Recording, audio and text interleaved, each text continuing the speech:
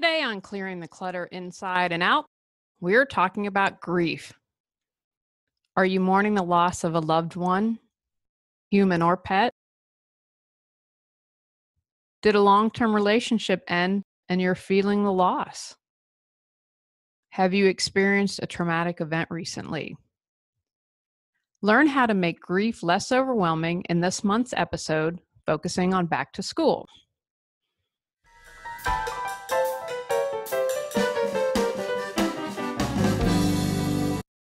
Ready to clear your clutter and share your gifts with the world? Every Tuesday at 1 p.m., join award-winning professional organizer, author, and certified life coach Julie Coraccio on clearing the clutter inside and out, as she teaches you how to navigate the waters to declutter your life. Julie Coraccio destroys the box and examines clutter in all areas: physical, mental, emotional, spiritual, energetic, relationships, health, finances, and more.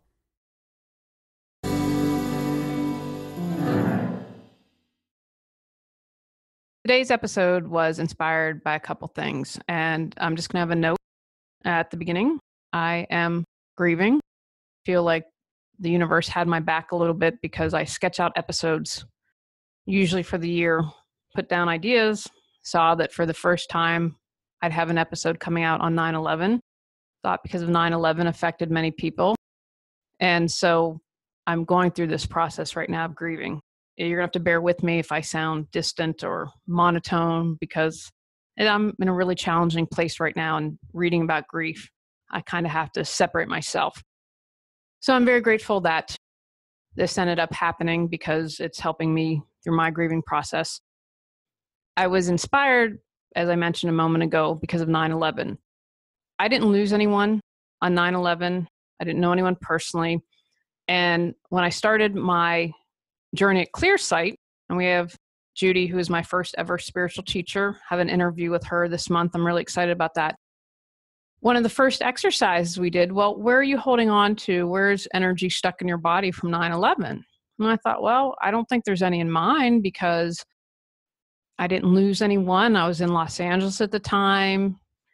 I was really wrong. I had a lot of stuff still stuck in my field, and I'm betting I'm not alone for those out there that are like me that perhaps didn't lose anyone and didn't think they were affected.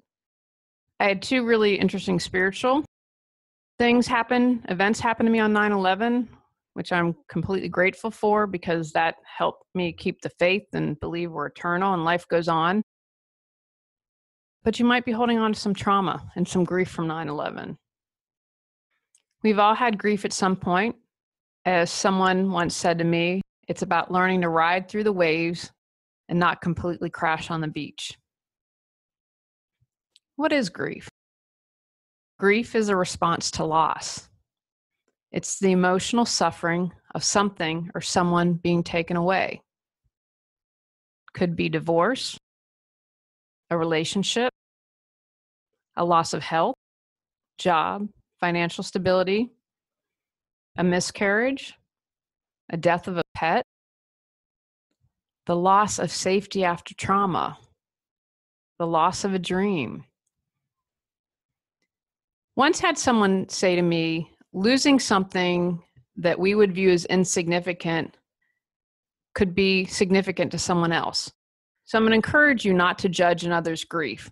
I see this a lot with pets, and when people post that their pet died, they downplay the significance because the pet isn't a human. And so I would just say to you, be aware. Just because you don't understand it, be respectful of the person who is grieving. The grieving process. The majority of my research today came from Harvard's Help Guide online. First and most important, grief is an individual process. When I get interviewed a lot, I always emphasize that the work I do is an individual process. I believe too many times, and not just with grief, that we think this is how it's supposed to be. It's supposed to be this neat little box. I go through A, B, C, D, E, and then I'm done. Healing takes time. It's gradual. And now is the time to be patient and loving with yourself and others. Acknowledge your pain. Talk a lot about feeling your feelings. There's an episode just on that, feeling your feelings. Accept that grief can trigger many different and unexpected emotions. I'm going through this now, and it's accurate. I have burst into tears while in public. Not fun, but I'm not beating myself up for it. Had people stare at me before, I can have them stare again. Recognize your grieving process is unique. You're not going to have everything in a neat little box. Get support with trusted people. So important. If you can't be face-to-face with someone, use Skype or Zoom. I believe it's really important to be able to physically see that person. Take care of yourself physically.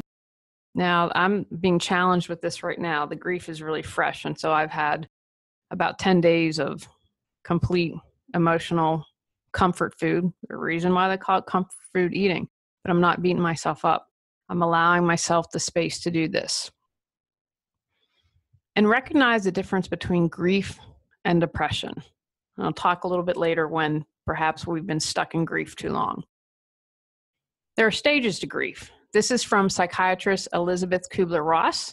I didn't realize that what I had understood the stages of death, that they are applied to the stages of grief.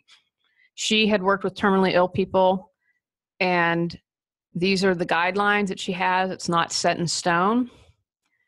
The first stage is denial. This can't be happening to me. The next is anger. Why is this happening? Who's to blame?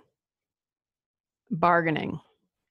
Make this not happen or make it happen, and in return, I will fill in the blank. Depression. I'm too sad to do anything. And finally, acceptance. I'm at peace with what happened. These feelings are all natural, and not everyone goes through the stages. Remember, it's individualized. You may not go in order. You may skip around or feel like you have them all at once. There is no one size fits all. Just be prepared that these are the things that are going to come up. What else are you going to experience? Shock and disbelief. Right after a loss, it can be hard to accept what happened. I know I started to go into denial, wishful thinking. You may feel numb, have trouble believing that the loss really happened, or even deny it. When my grandmother died, for a few months afterwards, I'd pick up the phone to call her. I knew she wasn't there, but it like momentary loss of memory. Sadness. This is probably the most universally experienced symptom of grief. You also may feel empty, despair, yearning, or deep loneliness. You may cry a lot or feel emotionally unstable. Guilt also comes up. You may have regrets or feel guilty about things you did or didn't say or do. You may also feel guilty about certain feelings. I had a friend of mine who his partner was sick, and he cared for him. He had a long illness, and there was relief. Relief was part of the emotions when he died. And if someone's taking care of someone for a long time, they might feel guilt that they felt relief. And after death, you may even feel guilty for not doing something to have prevented the death, even if there was nothing you could have done. Anger. Even if the loss was nobody's fault, you may feel angry and resentful. You may be angry with yourself, God, the universe, doctors, or even with the person who died for abandoning you. You need to blame someone for the injustice. Fear. A significant loss can trigger a bunch of worries and fears.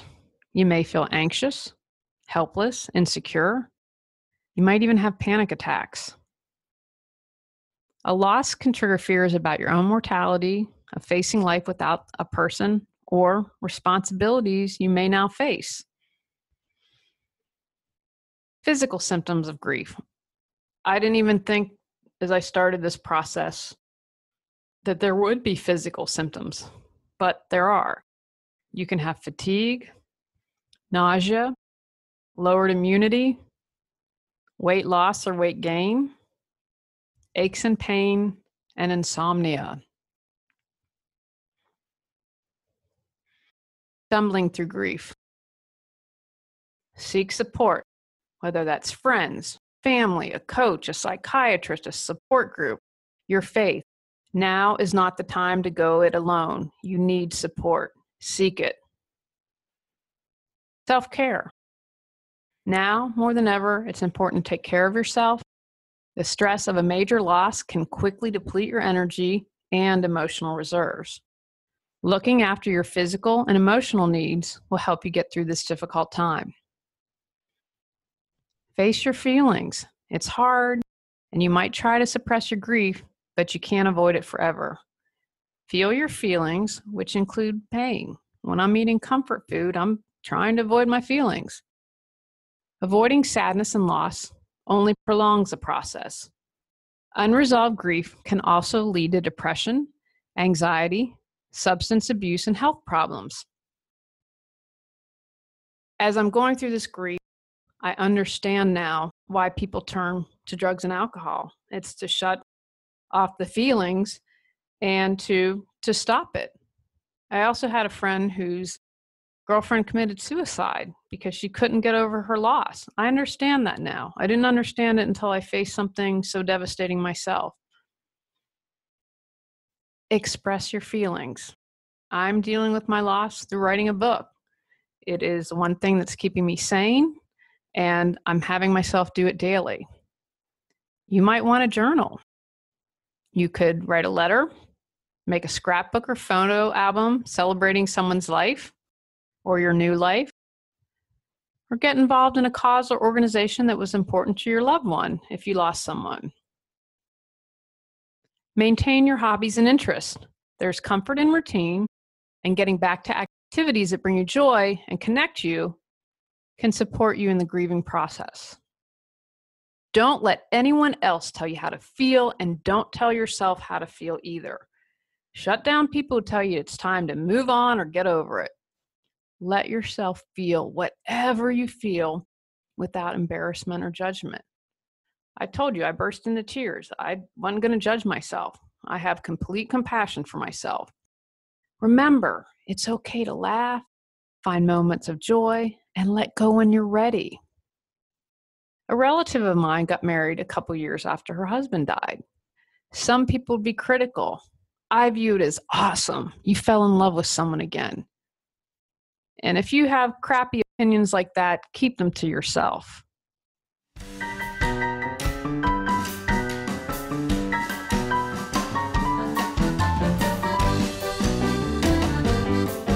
Losing money because you aren't organized? Tired of spending hours looking for things? Stressed out? Go to reawakenyourbrilliance.com to learn how Julie Coraccio can support you.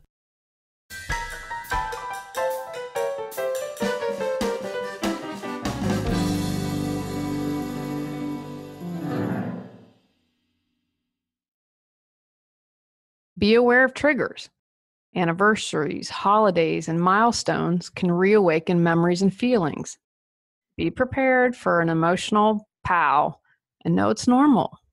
If you're sharing a holiday, talk to people ahead of time about their expectations, how you can honor someone if you've lost someone, or for them to be prepared, you might need to go into a bedroom and cry. Take care of yourself physically. When you feel well physically, you're better able to cope emotionally. Combat stress and fatigue by getting enough sleep, eating right, and exercising. Don't use alcohol or drugs to numb the pain of grief or lift your mood artificially. Again, I understand why people do that. It dulls the pain. I haven't turned to drugs and alcohol because I'm aware. One time I'm super grateful for all the personal development work I've done and the spiritual path I'm on because I have awareness. I'm depressed right now. In the past, I don't think I knew when I was depressed. And looking back, I can see times in my life where I was depressed. So I have enough awareness that it's keeping me from doing something that would be unhealthy like that. And I'm not going to eat junk food forever. I'm giving my time, my body, my mind, my soul to do some junk food eating as a part of my process. When grief becomes complicated grief or depression, the sadness of loss is something that never goes away completely. The key is it shouldn't remain center stage. If your pain is constant and severe and prevents you from moving forward and living your life again, you may be suffering from complicated grief. Complicated grief is being stuck in an intense state of mourning. You may have trouble accepting a death or be so preoccupied with what happens that it disrupts your daily routine and undermines your relationship. The time someone you love and trust to check in with them. Do I have these symptoms? Because here's what is going on when you have complicated grief. An intense longing and yearning for a deceased loved one or for things to be differently. Intrusive thoughts or images of your loved one or loss. Denial of the death or loss or a sense of disbelief. Imagining a loved one is still alive or the life you desired is possible. Searching for a deceased loved one in familiar places. Avoiding things that remind you of your loved one or loss. Extreme anger or bitterness over your loss. And a feeling that life is empty or meaningless. If a death or event was sudden, violent, or otherwise extremely stressful or disturbing, complicated grief can manifest as psychological trauma or PTSD. If you're feeling helpless and struggling with upsetting emotions, memories, and anxiety that won't go away, you may have been traumatized. If this is you, seek support. And there is no shame in seeking support and asking for help and saying, I'm stuck. I don't know how to move forward. I can't get past this. Seek help. If you're experiencing symptoms of complicated grief or clinical depression, talk to a mental health professional right away. Left untreated, complicated grief and depression can lead to significant emotional damage, life-threatening health problems, and even suicide. I mentioned my friend's girlfriend that committed suicide after the loss of her child. She just could not get over that loss. She had another child that was still alive, but her loss was so significant, she wasn't able, and she was getting help and in support groups, and she couldn't get past it. Contact a grief counselor or professional therapist if you feel like life isn't worth living, wish you had died with your loved one, blame yourself for the loss or for failing to prevent it, feel numb and disconnected from others for more than a few weeks, are having difficulty trusting others since your loss, and are unable to perform your normal daily activities. Please, please, please get support if this is you or you know someone who has these symptoms. How to help someone who's grieving. I've seen this phrase a little bit on Facebook recently. Impact is greater than intent. Meaning, even if you meant well, you might be hurting or harming someone. So be really aware of your words. If you know someone who's unable to have kids, don't say, I struggled with infertility for 10 years, so I know what you're going through. If you have 3 kids and they aren't ever going to have a kid, it's not helpful. Be aware of what you're saying. Here's how you can help. Listen. How does a grieving person really feel? Thank God for my friend Cotty. I have a voice of sanity, but someone that I can just vomit all my words over and who listens. Express concern. I'm sorry to hear this happen to you. How can I support you? Let the person talk. Many times people need to tell the story again and again. Be patient. When they are sharing the story, it's a way of processing and accepting. With each retelling, the pain lessens. By listening patiently and compassionately, you're helping your loved one heal. Ask how they feel. Emotions can change rapidly, so don't assume you know how they're feeling at any moment. If you've gone through a similar loss, Share your own experience if you think it would help. Remember, people don't experience grief exactly the same way, so don't claim to know what the person is feeling or compare your grief to yours. It is not a grief contest. I've seen that happen. The emphasis is on listening and how they're feeling, not you.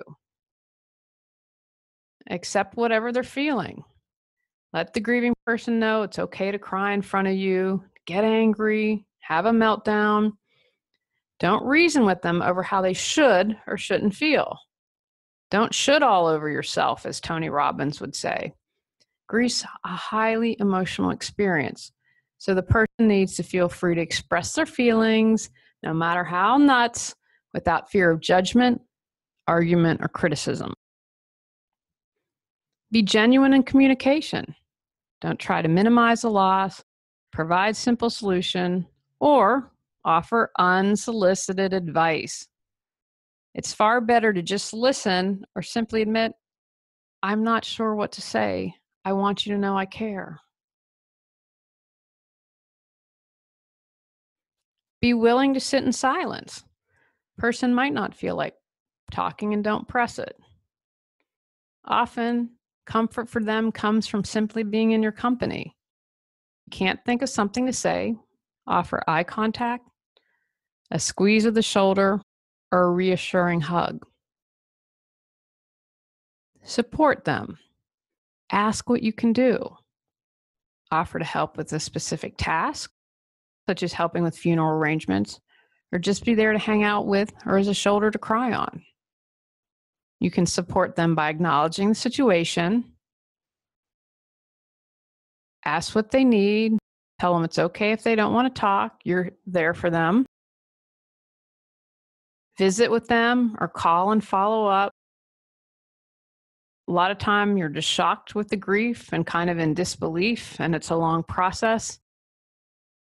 Follow up. Know that you are still supporting them. Life goes on, but for the grieving person, it takes a lot out of them. It takes a while.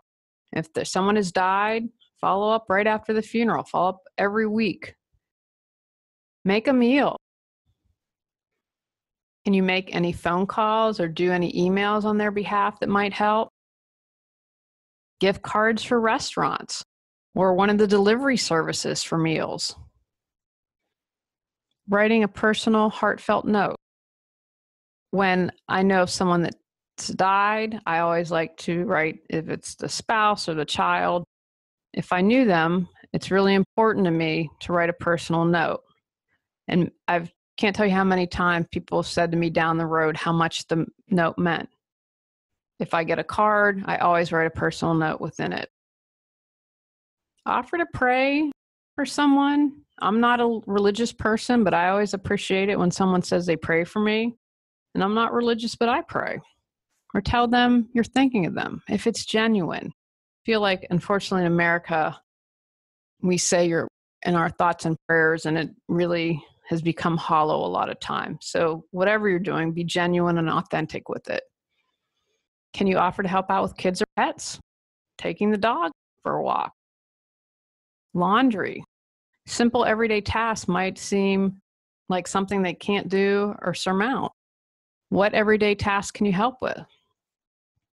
Consider buying them a self-care certificate, like for a massage or a facial, something that can help them physically. And watch for warning signs of depression. We talked about complicated grief, how it can turn into depression, PTSD. Be aware of that. Check in with them. What not to say. It's part of God's or the universe's plan. This can really make people angry. Some might respond with, what plan? I wasn't told. Not the plan that I had, not what I chose for my life. No one asked me. Look at what you have to be thankful for. I'm grieving, people. I know I have stuff to be thankful for, but right now I'm not worried about gratitude. Don't force someone before they're ready into some daily gratitude practice, and just don't say it now. They have lost something, it's understandable they don't feel like they have anything to be grateful for. He's in a better place now. You don't know if the person agrees with that. Keep your beliefs to yourself unless asked. And I would say, even if you are asked, tread lightly. This is behind you now. It's time to get on with your life. Sometimes people might not want to move forward because they feel it might be forgetting or disrespecting their loved one. Moving on is much easier said than done. Grief has a mind of its own and works at its own pace. Respect it. Don't use statements that begin with "you should" or "you will." It's too direct. Use phrases such as "have you thought about" or "you might try." Take actions from today's podcast. Recognize that your grieving process is a unique experience. Know that it will take time to grieve. Allow yourself time to grieve. Feel your feelings. Be aware of the 5 stages of grief so you know that what you are experiencing is normal.